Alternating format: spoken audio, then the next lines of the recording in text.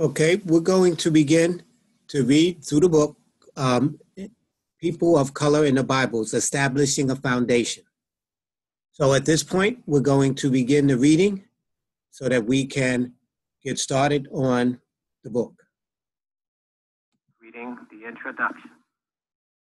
The book that you are about to read addresses some of the major questions that exist about the ethnicity of the people in the Bible, the Torah, and the Quran, or K spelled with the Koran. Most people today assume that the people living in lands mentioned in these books at the time of their writing are the same people who occupy these lands today. Nothing could be further from the truth.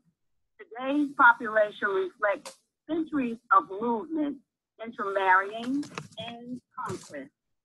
As a matter of fact, today's world population contains people the holy books don't mention at all.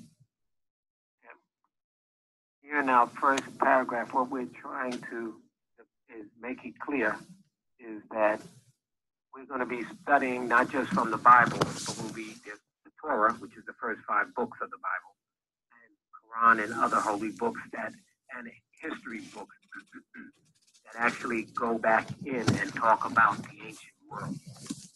Excuse me. The reason why we do that is because today, like today when we're in America, if you think about it, the people that call Americans, are they the true Americans? Are they? Mm-hmm. No. Okay, who are they? Europeans. Okay, Europeans, Africans, Immigrants. Chinese, different people from all different walks of life. And the true Native American is basically put on concentration camps or reservations, as they call them. And also at the same time, those that had to flee south during their warfare with the Europeans who try to come back in, which we call Mexicans, or as they're labeled, illegal aliens. So basically what we find out is that history has been changed so much that those who are the true Native Americans are called illegal aliens. And those who have wiped out the true Native people, who are the true illegal aliens, are now are the Americans. So that's a very important thought that we should understand as we study the Bible. Because when we talk about who's living today in Egypt. Well, yeah, I want to know. Are they Africans? Well, from the last picture that I saw on the media, I didn't see not one African. And when I say African, I didn't see not one people of color. Their hair wasn't anything that was described in the scriptures, their skin color, their language. So who are they? I don't know who they are. You're going to tell us that. They're the Arabs. They'll tell you the Arabs. Oh, okay. Yeah, the Arabs have colonized. The Arabs had done to Egypt what the Europeans have done to America. Okay, so those are Arabs there. When you talk about and you look at Libya, which everybody's complaining about, who are they? Same light-skinned people. More Arabs. Yes, that's right. That's right. Okay, so basically North Africa, which they call, you'll find the phrase as white Africa. And everything south of the Second Cataract, everything south of Egypt, now they say that's black Africa. So there's a white Africa and a black Africa. And what they're saying is that these are the people who are controlling that region. So they don't want you to get them mixed up in thinking that those are Africans. But they're Arabs. And if you go back, also, the question when we talk about the land of Canaan, we talk about that region. And we talk about today, we're talking about Iraq, Iran, areas mainly, when you talk about the Tigris and Euphrates. So who owns that land? Around the Tigris and the Euphrates? Yeah, and the biblical Canaan and all of that. Arabs again, I guess. Yeah. That's exactly who they are. And I mean, y'all seen the thing that talks about Arab, the Arabs who actually are running all those different areas. You can tell by their complexion. They're not totally white, and they're not black. Right. They're a mixture. And that's why they're what they call Arabs. Now, they can go either way. And what they actually say is that they believe that they're Caucasian, living on the continent of Africa. Right. So an Egyptian will say he's a Caucasian, not an African. Then you ask you, why are you living in Africa? Why aren't you living in the Caucasus Mountains? Which you say you are. Okay? So when we're talking specifically about the people of a particular land or a particular group of people on the planet, we have to consider not just who's living there, but the time frame of what we're talking about. So when we talk about a people, we have to look at what time frame. Are we talking about 500 BC? Mm-hmm. Or are we talking about the year 2000? Mm-hmm. The same thing, and you have to figure out which landmass. So it deals with three major things you have to consider: the people, their land, which is their location, and the time. Mm-hmm. And as you will see over time, that they will be changing. So that you don't get the people mixed up who call themselves European Jews today, who mix up with the people of the Bible. Mm-hmm. They have nothing to do with each other. That's right.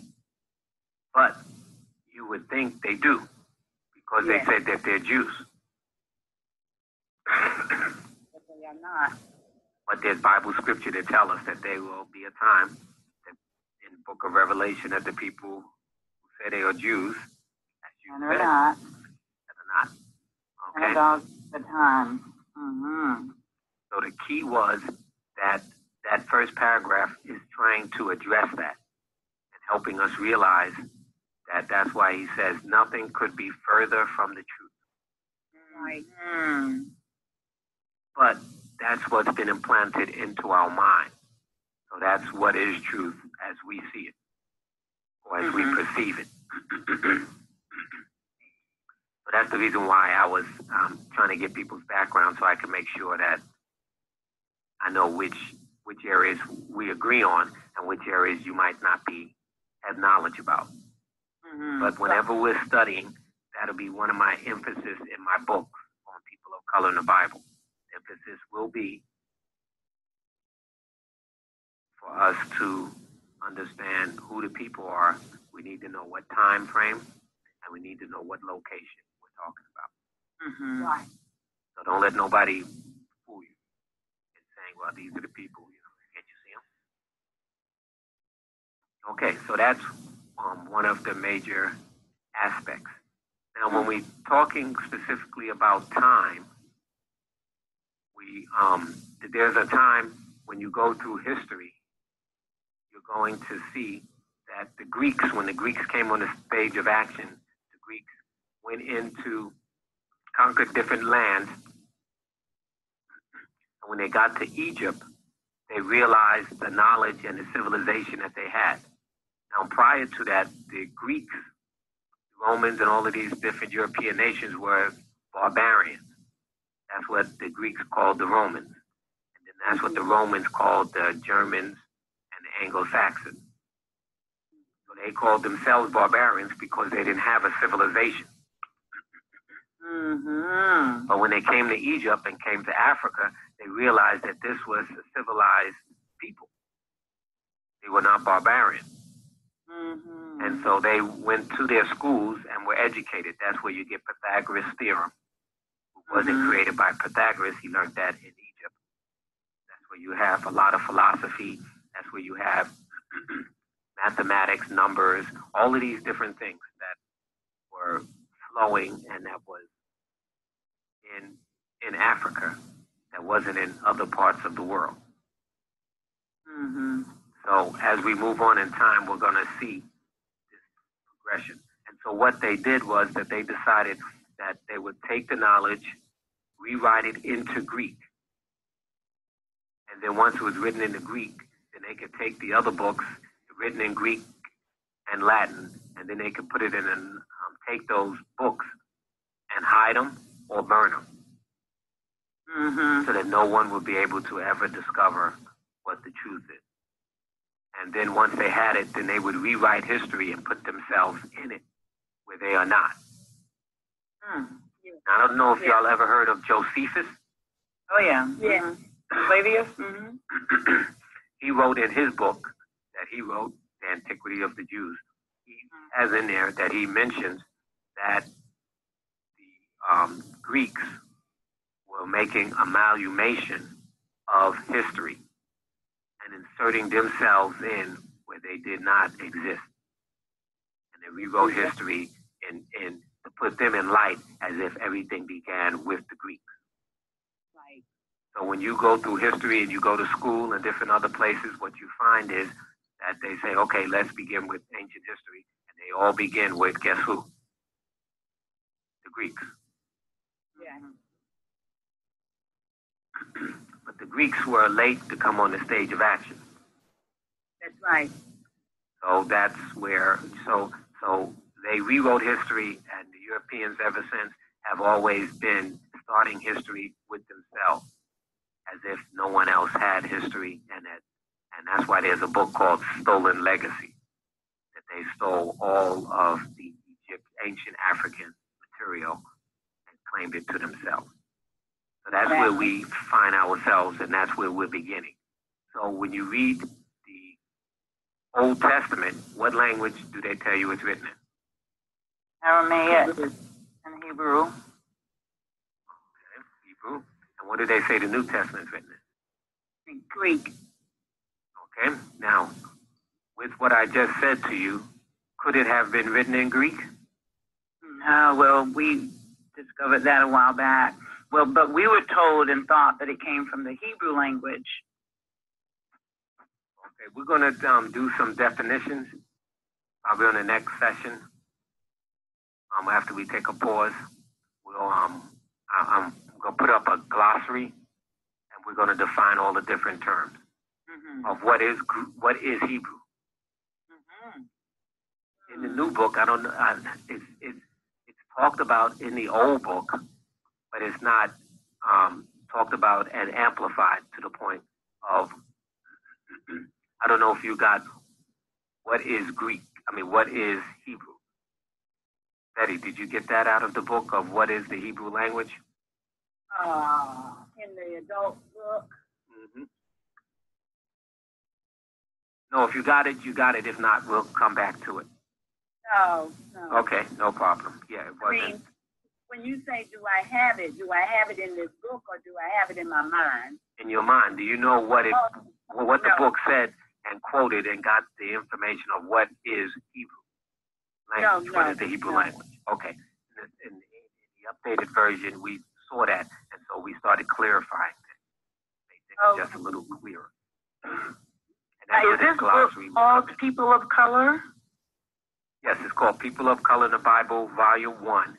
Okay. Establishing preliminaries, establishing a foundation. Okay. That's what we're looking at now. Okay. So that's why I said we'll start with that book. Okay. Make it a little easier so we can understand what's actually going on. So as the names and everything changed, then it became almost impossible that when everybody was being colonized, what did they usually do when they colonized you? Took away your language. You had to learn the language of your captors. That is correct. And their history. Right. From his story, from his perspective.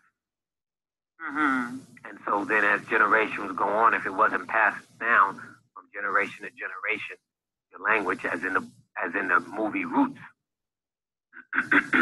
you would forget who you are, what you are, and now you have become this new thing.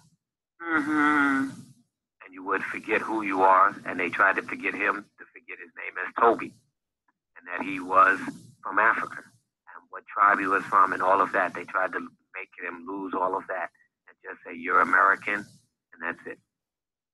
You're not an African anymore. So that's where we find ourselves.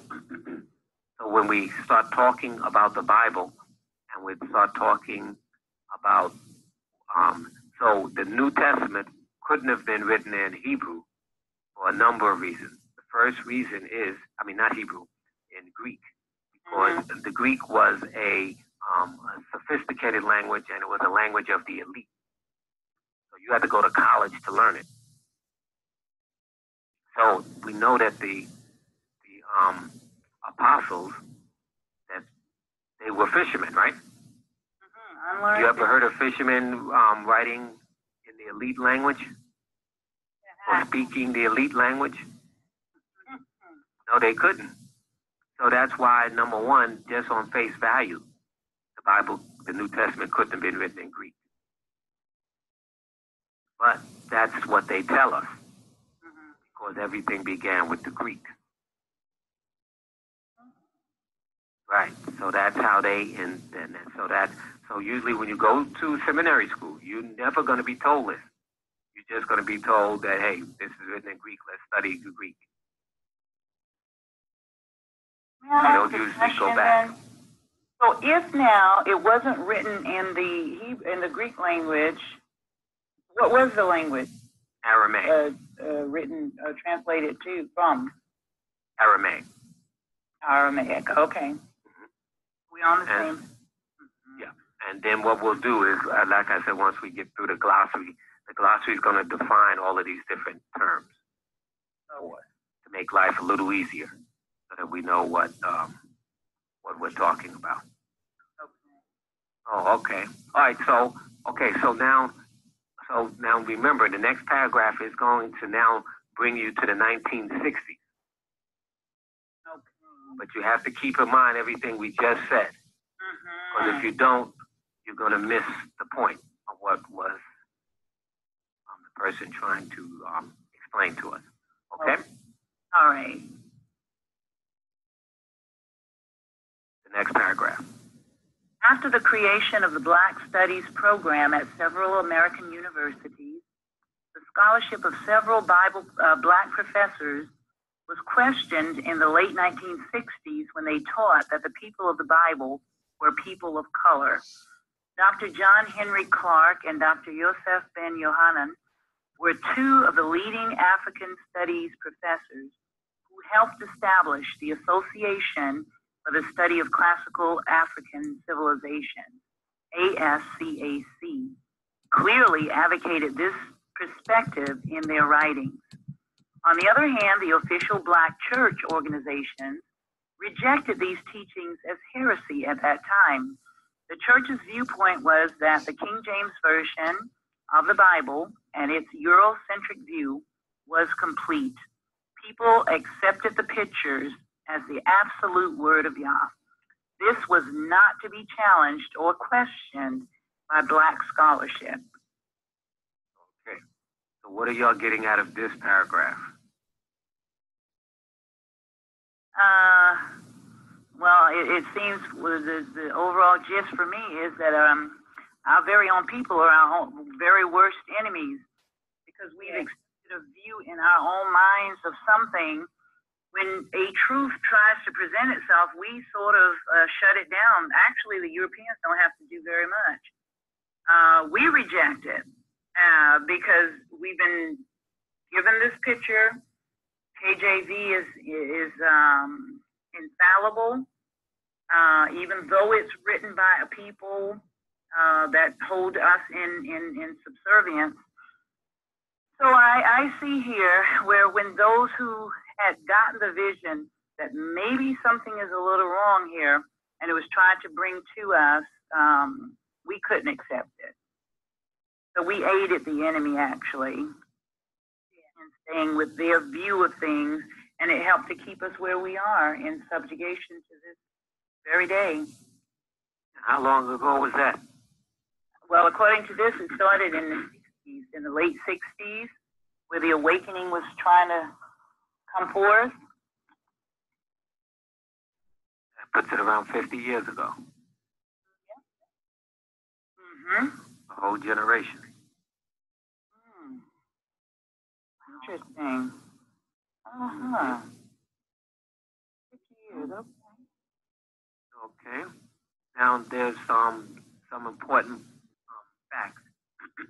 Now, some schools still don't teach or just beginning to teach Black studies. And as you know, are they approaching it from this standpoint that you were mentioning, or where are they focusing their Africanicity on? Okay, well, let me explain what happened so you can see what happened and how we got two camps out of this thing. Mm. So people who were studying Black history, some of the major ones was John Henry Clark and Joseph Ben Joachim, them two, and there was many others that was teaching Black studies. And you had Ivan Van Sertima, you had the destruction of Black civilization by Chancellor Williams, which is an outstanding book. So there was a number of them, and they were now the new Black studies scholars, because now people were demanding in the 60s, when they were doing civil rights, that, hey, we do have some history. And so they were, so these people were being accepted in the American universities for teaching because they had the background. Now, Dr. Ben, as he's called, he was an African Hebrew, Ethiopian Jew, as we might call him. That's what he grew up. So he knew this area very well. So when he started teaching it from that perspective, everybody was getting blown, like, hey, you can't do that. Or that, so these were the challenges. Even though he could show, and that's why I said we have to understand of what time we're talking about, who the people are, and in what location. Because if all we had was the European Jews at that time in our minds, not knowing there was such thing as an Ethiopian Jew. Ethiopian Jews, they didn't allow to come out to let the world know until the 70s, 80s, 90s, and so forth, and they started transferring them over to Israel. So prior to that, there was no such thing. So now you had your typical African American preacher and teacher and students and so forth who had gone through the schools and have seen the other picture and were saying that, hey, how can you say this?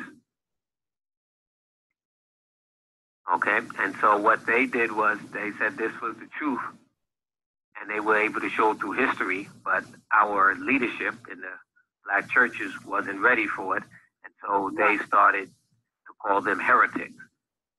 Right. Now, some might call me a heretic for writing a book on people of color in the Bible, and call you heretics for even studying it. That's Okay, right. so this is the same, but we're talking about that's 50 years ago. We're not talking about this is now. This is 50 years ago.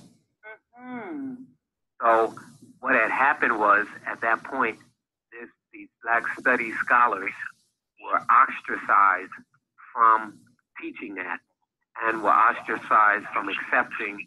So basically, those that were studied, then they realized that, hey, since this is what's going on, hey, we're not going to be part of that. I mean, we can't be part of something that's not true, because this is not even true. And so the African Studies group was pushed to the side, called heretics, and so they were not allowed to be part of the movement under that aspect. Mm-hmm. So basically what happened was you have two groups. So you have your Black Studies department and you have your church. And many people will tell you, hey, studying Black Studies isn't good. It'll confuse you. Yeah. And many people don't look at that because, okay, so at that point, you know, you can go to churches and you talk about Black history. Some people didn't allow that. They didn't allow, a matter of fact, during the 60s, some churches were mentioned that that if you were caught marching, you would get this fellowship. Mm-hmm. That's true. Yeah, so that's what we're talking about. So it had got to that point that you could not even identify with who you were. And I found another thing, Emanuel and Mo, too, that when you talk about teaching or learning history, Black history, you also fall right back into the line in public schools and public universities of meeting their curriculum criteria. So there are some materials that will not be allowed, and there are some materials that will be allowed. And therefore, you still won't be getting the truth of the history of the heritage either. And I found that to be true as well. Okay, good point. Okay, so this is what was happening then. And so today we have Black Studies separate from from the Bible, basically. So now people are coming around. The next generation, these are coming around who are talking about white people, which is the Name and Glory. What was that book that you mentioned? Return to Glory? Yeah, that was written by a white man. Uh-huh. Yeah. And he's talking about Black history. And I had spoke with him on the phone. And he's getting to all the Black churches. All the Black churches are letting him in the door. And all he's talking about is just Egypt is in Africa. He's really not telling us that what I'm teaching. He's not telling us that the Hebrews were Black. He just says the Egyptians, they were Black. Uh-huh. And they're letting him in all the churches. So I said, hey, man, can I, speak to some of these churches to take them to the next level? He said, no. The white man said no? Yeah. That's not his job. His job is to do what? Is to not link it to the Bible, but still after you leave the church, then hey, the Africans were Black. Yes, Egypt was Black. Now what has that got to do with the Hebrews? Nothing. So he's going around doing all that, and people are concluding that. And I said, hey, if you're really interested in, and I found out he's only interested in making money off of us, making merchandise about souling it. Of course. But that was just an eye opener because people told me to talk to him. And he already prepared the foundation that now Black people are accepting that Black history was okay. But I said, but that's a generation ago. We knew that in the 60s. We're in the year 2011. We need to now be able to apply it to the Hebrews, take it to the next step, not just leave it there. Absolutely. So that's where we found our, self. And so now that they're accepting it, it still has to come from a white man. And it's hard for us to accept it coming from Black people, but eventually we're, coming around to it. So that's one of the things that we had mentioned here. Now, he makes mention that the church viewpoint in what was read, the church viewpoint was that the King James Version of the Bible and its Eurocentric view was complete. You can't question the Eurocentric viewpoint. And we already talked about that the Greeks have changed everything.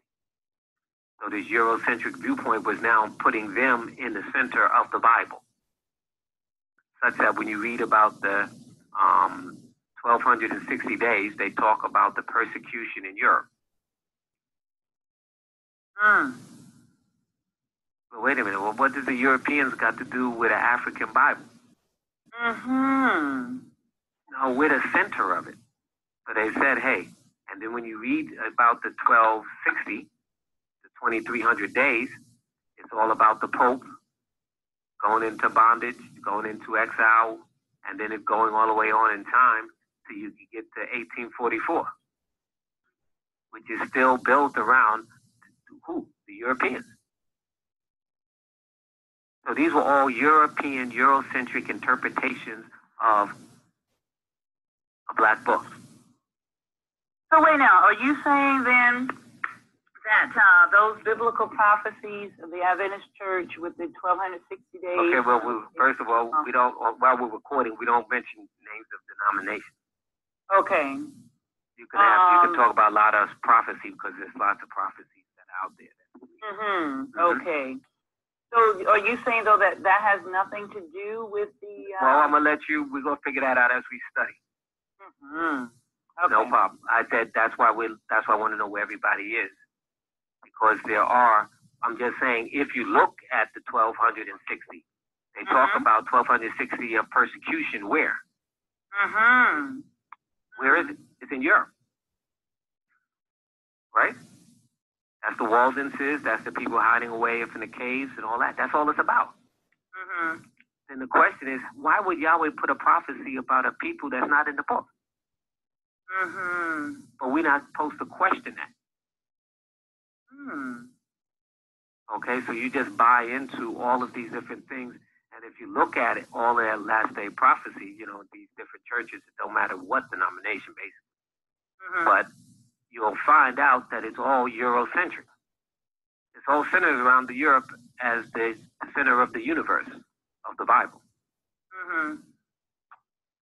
So then that's why when they said the King James Version of the Bible was complete with its Eurocentric view. And so now we're trying to find out, well, if the people of the Bible were people of color, that's who he's addressing this thing to. He's not addressing it to the Europeans. We're not saying the Europeans can't read it, but you can't make yourself the center focus.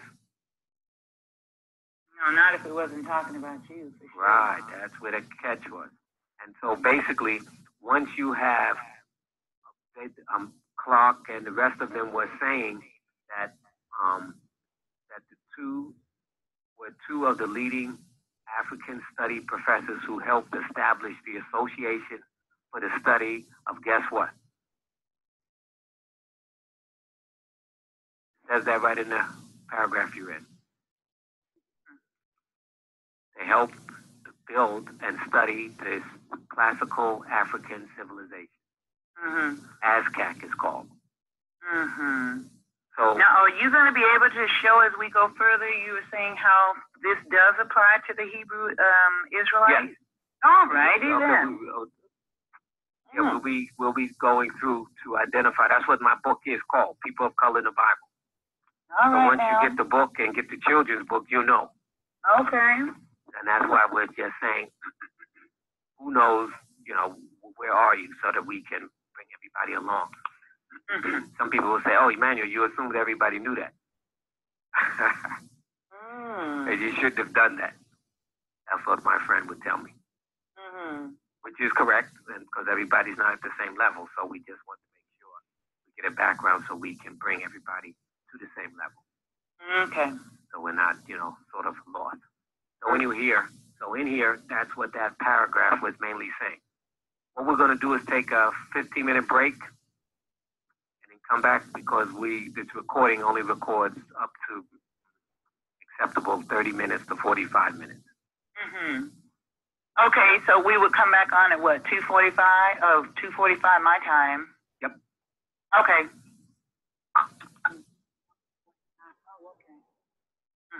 Okay, you can begin reading the introduction. The book that you are about to read addresses some of the major questions that exist about the ethnicity of the people in the Bible, the Torah, and the Quran, or K spelled with the Koran. Most people today assume that the people living in lands mentioned in these books at the time of their writing are the same people who occupy these lands today. Nothing could be further from the truth. Today's population reflects centuries of movement, intermarrying, and conquest. As a matter of fact, today's world population contains people the holy book don't mention at all.